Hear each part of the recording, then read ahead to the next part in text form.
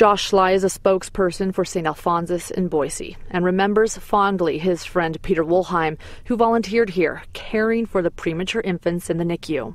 He volunteered to come in and hold these babies, which has been scientifically proven to help them grow and heal through the time that they're underweight. Peter Woolheim was also a longtime tenured professor at Boise State University. He was a therapist and the founding board member of Idaho Suicide Action Network.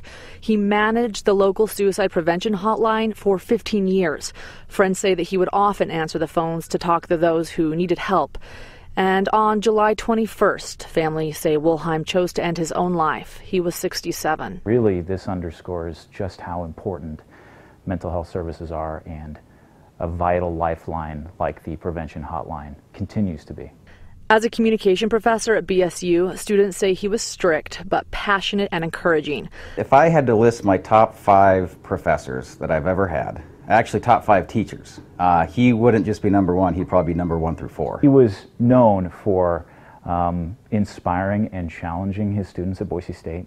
It turns out Schley was also his student. I said, "Hi, Dr. Woolheim, I don't know if you remember me, but I'm Josh." And he goes, "Yeah, no, I remember you." And then he proceeded to tell me about the papers that I had written for his class.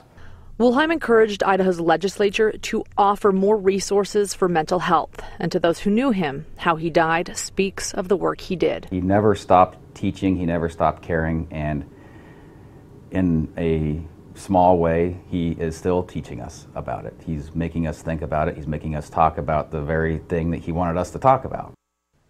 If you or someone you know may need to talk to someone, here's the suicide prevention hotline phone number, 1-800-273-8255. We'll also have that number on our website, idahoonyourside.com. Live in studio, Lauren Johnson, 6 on your side.